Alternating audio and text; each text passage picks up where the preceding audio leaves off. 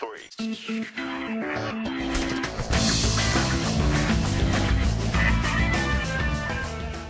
Hey everyone, welcome to the Idiomatic Top 3.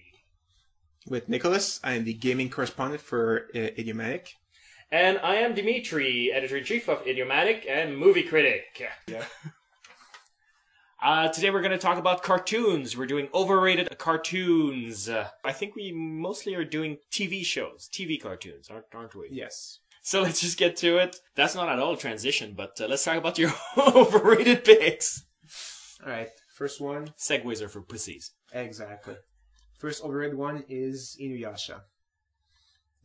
I don't like this cartoon, first of all. The good guys are really bland, except for maybe Inuyasha, but the rest of them are really bland and just there to look cool, and they kind of fell at that. And they kind of promise you a story arc saying we have to, get this Shikon Jewel and beat this bad guy Naraku, and they make steps towards that throughout the whole series, and then you reach the end, and you go back to square one completely. They lost all the shards of the jewels they had found. Naraku is still escaping. He's perfectly fine.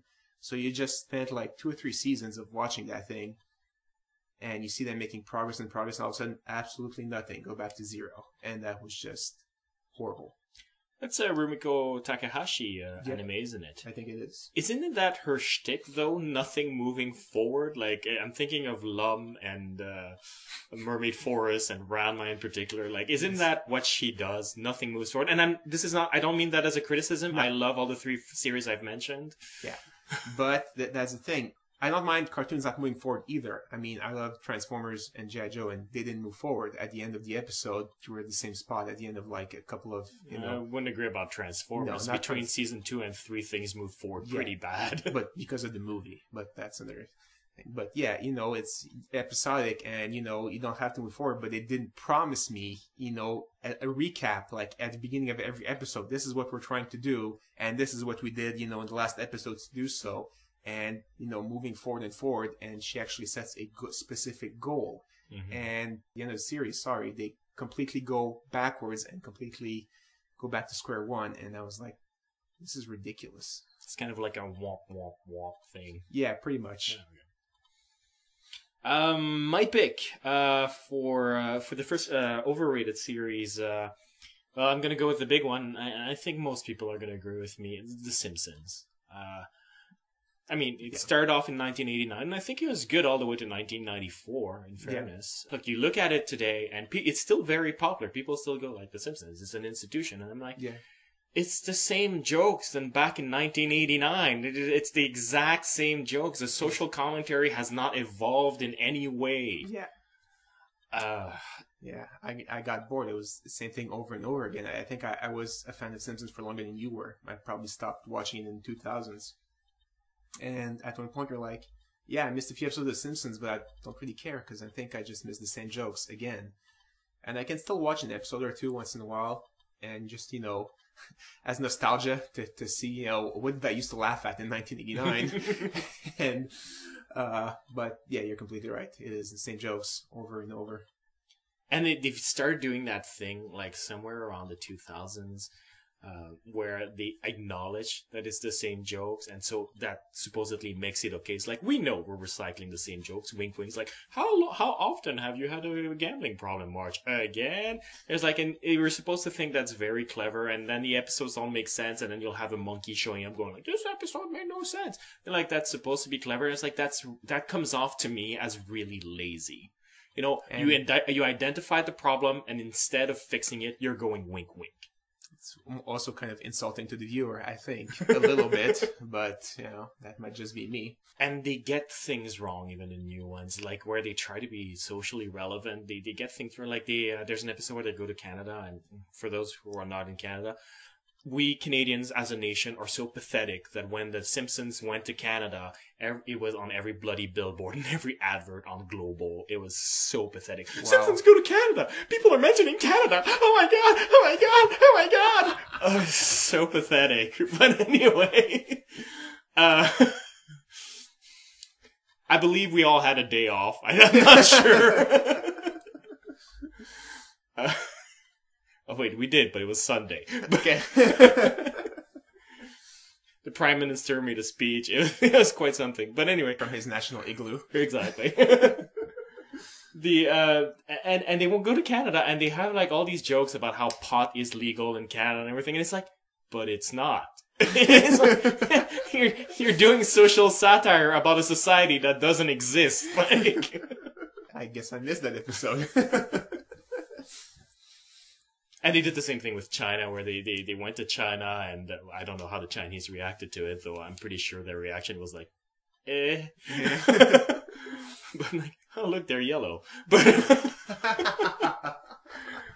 But again, they were criticizing the Chinese society, and it did not reflect even in the least bit how China works. Again, it's if you're gonna make political and current event comments, you know, you might want to actually not just grab the headline, but read the article that's below it. You know? Yeah, that's true.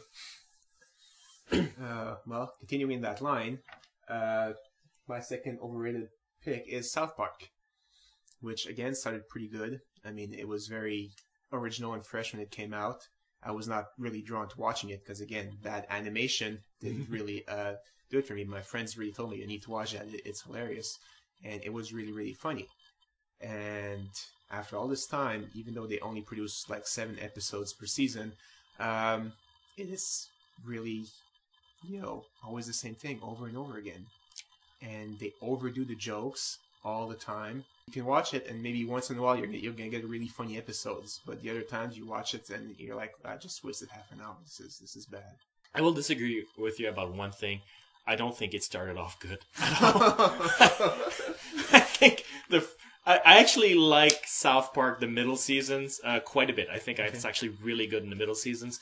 And I love the movie. That was really good. But like the first 3 seasons, man, it was just a bunch of fart jokes and swearing. It's unbearable. I can't stand the first 3 seasons. That was new, though. New, and you didn't see that on TV. Especially kids, you know, going around doing these things. So it was kind of original and new. But yeah, it did get better. But now it's like, it's again, the same old thing over and over again.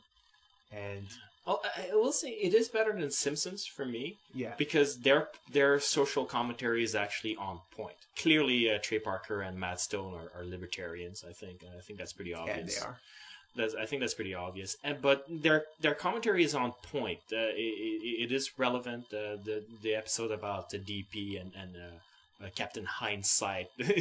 Yes, I mean, like that's a really good joke. But you're right. It is one good joke per episode, which they drive to the ground. Unfortunately, they do read the headlines. They just don't really construct a script around it. That's true. That's a good way of putting it.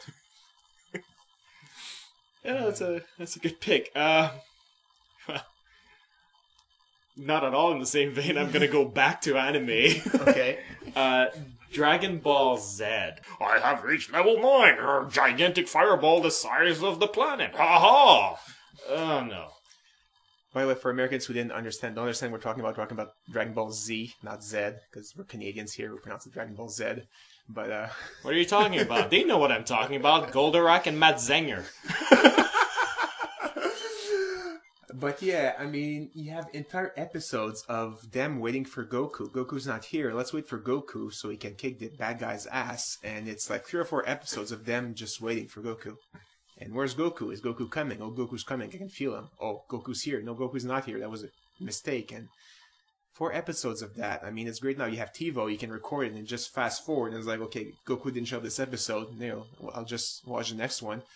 But seriously, there's almost nothing happening. At least the story moves forward slowly, you know, very, very slowly as, you know, the seasons go by, but it's really boring. I agree. Dennis P., who longtime listeners will recognize, is a huge fan of all that anime stuff, and he's a very passionate guy, as I'm sure listeners have noticed. He walked me through the details of the power levels of Dragon Ball Z. Oh, well, yeah. Okay, well, first there's, you know, Saiyan. Then, okay. And explaining to me how awesome it is that when you reach that level, you can do that where previously you couldn't before. And I'm like, look, when I watch a TV show, not just a cartoon, but especially a cartoon, I sort of want things to move fast and want to see a good story, as you've mentioned, I don't really feel like having an encyclopedia of a fictional universe thrown on in my face. Like, that is not entertainment to me. That is homework for nothing. And the animation's crap. Yes, well, what animation? They're just standing in one position, and the animation is just of the energy beam leaving, and, the characters barely move, and, you have whole episodes of one guy just holding one position and shooting an energy ball at the bad guy who's also shooting an energy ball, and they just stood there for, like, 1 or 2 episodes, and who has the bigger energy ball. And that's not animation, that's just, maybe pretty colors, but it's not really animation.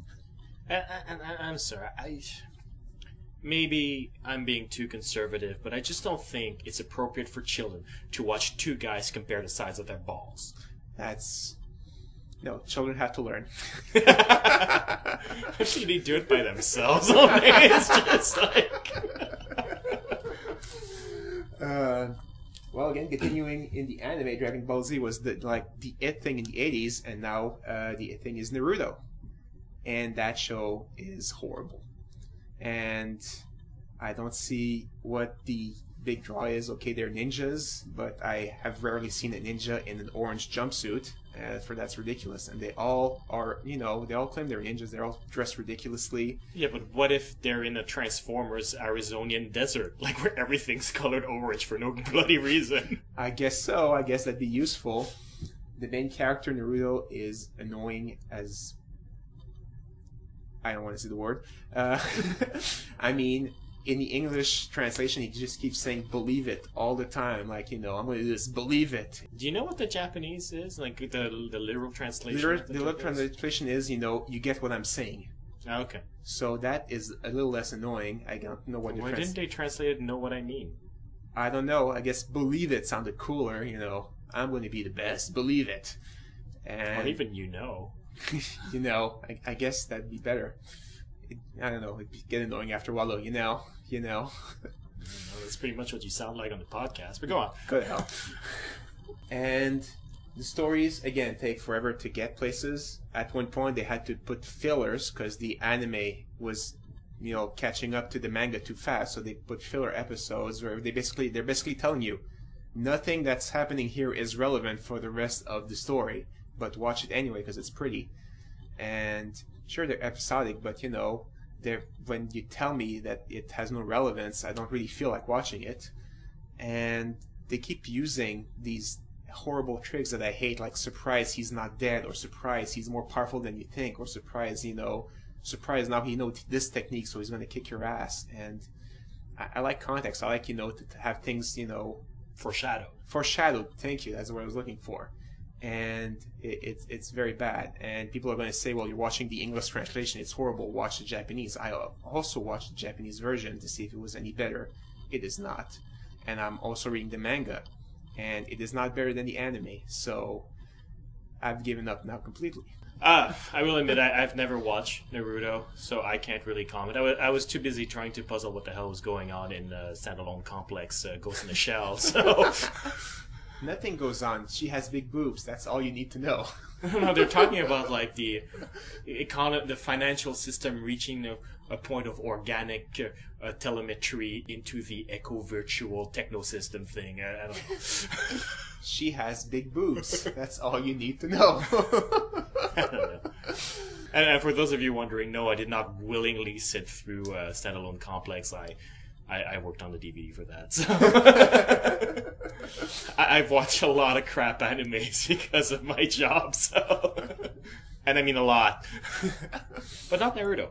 Okay. I'm gonna go with a different kind of pick for my final overrated pick. It's not that it's bad; it's that I find people think it's way better than it is, and I'm gonna go with G.I. Joe.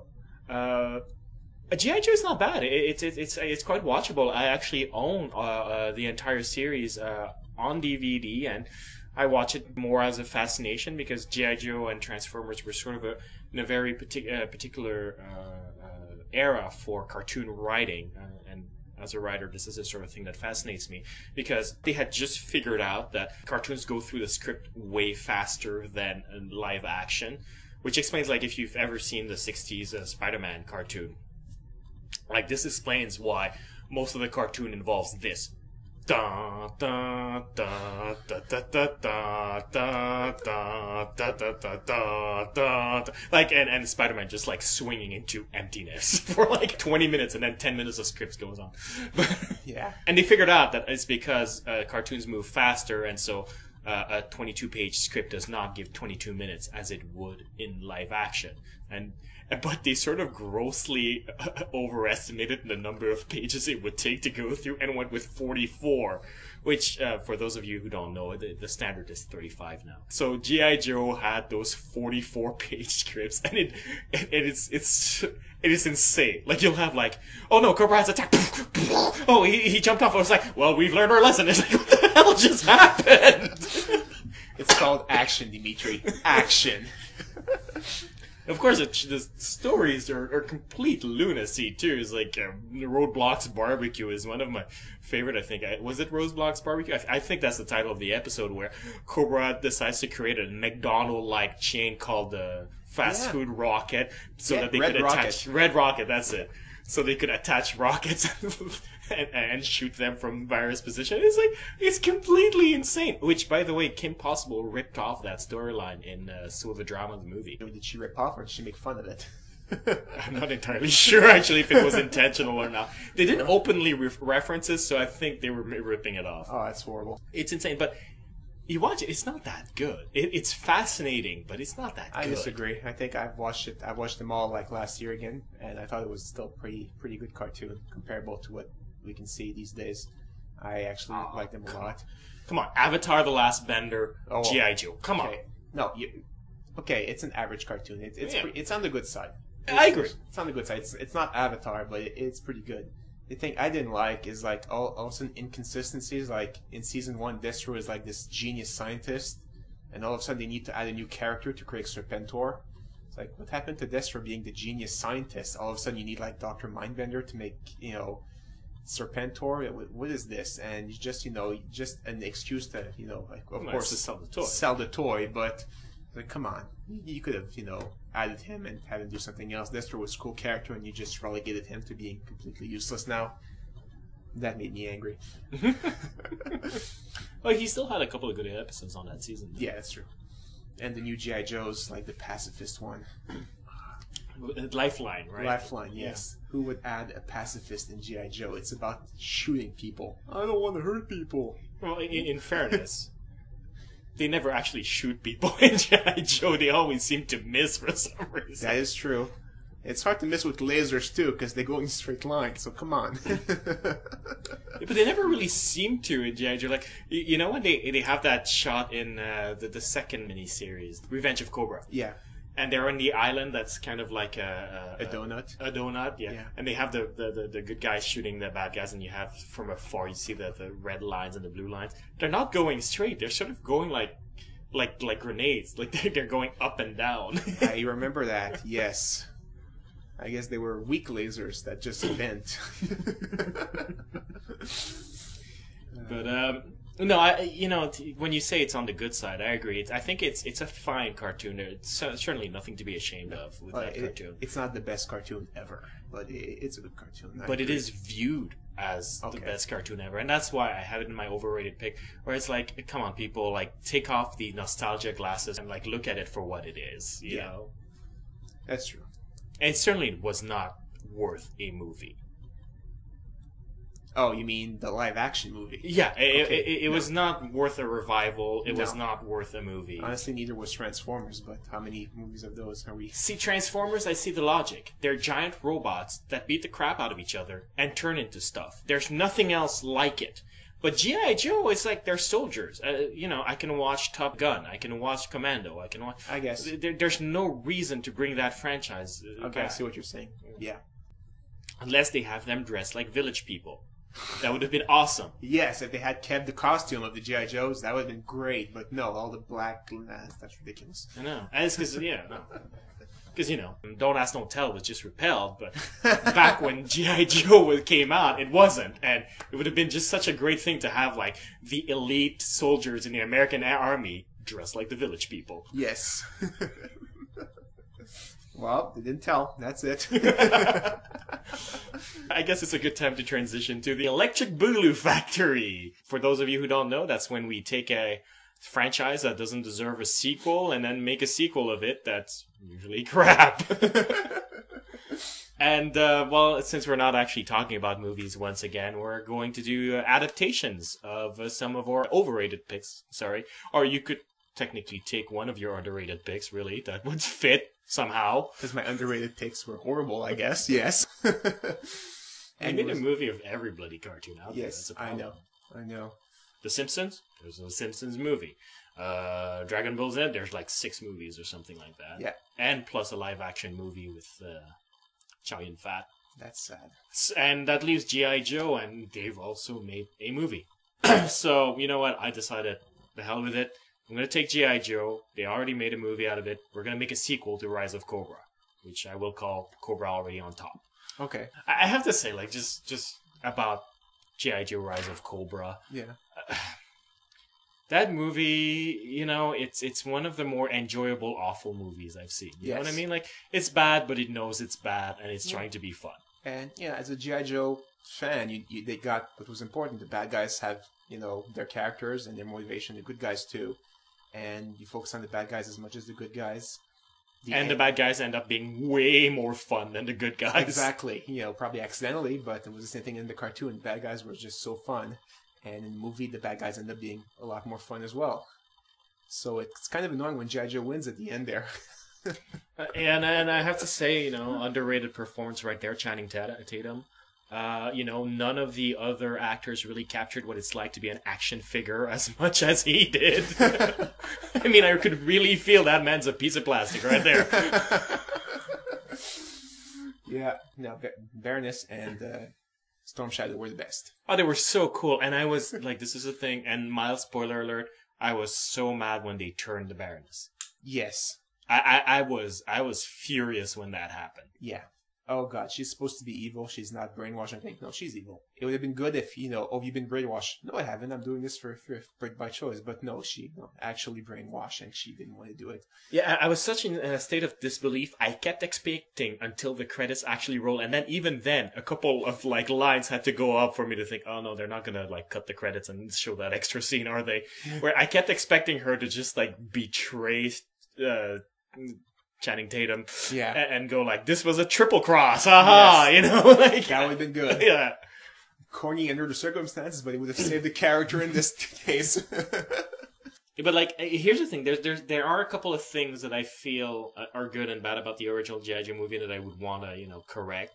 Another thing is that I think the movie captured very well the fact that the G.I. Joes sort of are lacking in personality compared to the bad guys. So I would really focus on a G.I. Joe that has no personality, sort of the same way with the movie, but just one guy this time. You know, because G.I. Joe sometimes did that, like the opening thing with the Pyramid of Darkness. Yeah, it was really the Shipwreck show for a very large part of it.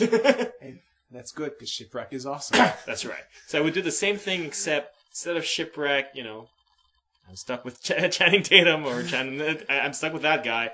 So, you know, he's not going to have much of a personality. He's going to be kind of robotic. What are you going to do? Yeah. And then one of the other things I really like about the G.I. Joe cartoon, or like that I think is integral to capturing the spirit, is that, well, like I mentioned, the script thing, it moves really fast. So you'd have to move really, really, really, really fast. Yeah. And I think the only way to capture that with in a live action movie, obviously the actors can't really talk that fast and look realistic. It's sort of cut down on the dialogue and just move the camera all the time, everywhere, all the time. Just like zoom, zoom. It's like they're writing on a paper and the camera's going to go left and right and they're going into a tunnel and they're having a car chase. The camera's going, it's going everywhere, you know? And the third thing I think that is not in the G.I. Joe movie is a corny moral. You know, like, you know, knowing is half the battle. They always have that PSA at the end of it. Yeah. And I think we should have the hero, Channing Tatum, sort of go through a sort of redemption where maybe he can apologize for something bad he did, you know? And So, to recap, we're going to have a hero that sort of lacks personality, going at it alone with camera movement, going crazy with the action. Also, he can, like, ask for forgiveness or something really irrelevant. And I just described Born Supremacy, didn't I? Yes, you did. Ah, crap. Epic fail on my part. Oh, well. I guess that's a good time for us to say goodbye in that case. Yes. If you guys have your own overrated picks, please share them. You can write us at mail@idiomanic.com or post a comment right below the episode at idiomanic.com, or you can post a comment on Facebook. We're also on Twitter, and we'll see you next time. Toodles.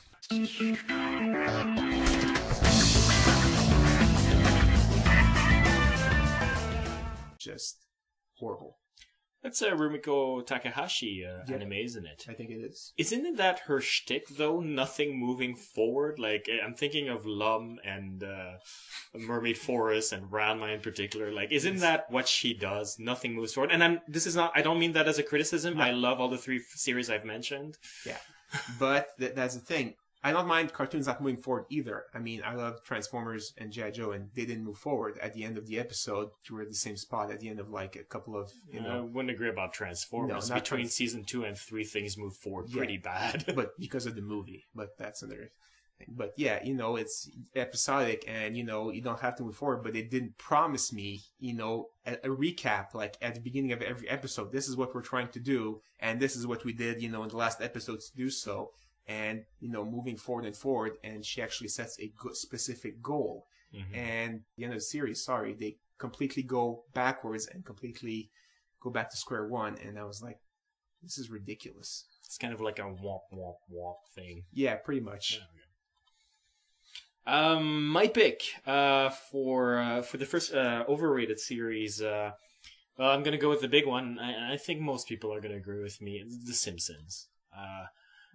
It started off in 1989, and I think it was good all the way to 1994. The third one is Inuyasha. I don't like this cartoon, first of all. The good guys are really bland, except for maybe Inuyasha. But the rest of them are really bland and just there to look cool. And they kind of fell at that. And they kind of promise you a story arc saying we have to, get this Shikon Jewel and beat this bad guy Naraku. And they make steps towards that throughout the whole series, and then you reach the end, and you go back to square one completely. They lost all the shards of the jewels they had found. Naraku is still escaping. He's perfectly fine. So you just spent like 2 or 3 seasons of watching that thing, and you see them making progress and progress, and all of a sudden, absolutely nothing. Go back to 0. And that was 1, 2, 3.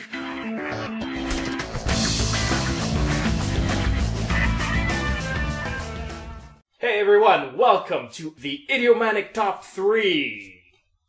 With Nicholas, I am the gaming correspondent for Idiomatic. And I am Dimitri, editor-in-chief of Idiomatic and movie critic. Yeah. Today we're going to talk about cartoons. We're doing overrated cartoons. I think we mostly are doing TV shows, TV cartoons, aren't we? Yes. So let's just get to it. That's not at all a transition, but let's talk about your overrated picks. Alright, first one. Segways are for pussies. Exactly.